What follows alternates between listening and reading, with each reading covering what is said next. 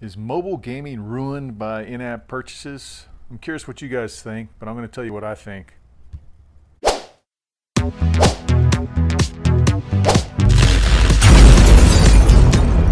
What's up YouTube? Mike here from Techno GI, and like most people in the world, you probably own a mobile device. Whether it be a phone, a tablet, whether it be iPad or Android, it doesn't really matter, but we all probably play mobile games. Now, I enjoy playing mobile games as much as the next person, but one thing that just really bugs the crap out of me is in-app purchases. I mean, I think mobile gaming, in my opinion, has really been ruined by in-app purchases. And I understand that developers need to make money for the app, and I'm okay with that. I'm great with that. But I just hate the whole freemium process. So, for instance, me personally, I would rather pay $5, $10, even $20 for a good mobile game, and that's it. And then I can play it all I want. I don't have to pay to play, pay to win, and be done with it. Some of these in-app purchases are just ridiculous. I mean, a lot of developers are making some awesome games, like when it comes to graphics, performance, gameplay.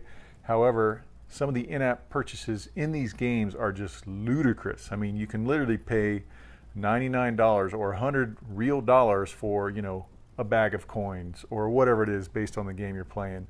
And it's just kind of ridiculous if you ask me. I mean, $100 for an in-app purchase, and they obviously go lower and they go higher, but it's just lunacy. It's crazy. And I think there's so many great games that are just getting ruined by these in-app purchases. So I'm curious what your guys' thoughts are. I mean, it's really to the point now. I know when the iPad first came out back in 09, 10 time frame, there were some great mobile games. Dead Space, probably one of my all-time favorite iPad games. And some of the other titles were actually pulled from the App Store to be replaced with the whole freemium model. So I would much rather pay, like I said, money, pay it once, and play the game. So really, I do like to play games on my iPad, iPhone, or my Android. It doesn't matter. I like to play mobile gaming. However, more and more, or I should say less and less, I've been playing now because I hate having to do in-app purchases. So the game looks great, you pick it, you download it, you play it, and then bam, I gotta wait 24 hours to play it, or I gotta do an in-app purchase, or you can't get past a certain level just because of the way the AI is unless you get an in-app purchase. So to me, I just think it's a terrible move by developers. I think they would honestly make more money if they just put a price on the game, you pay it once, and you're good.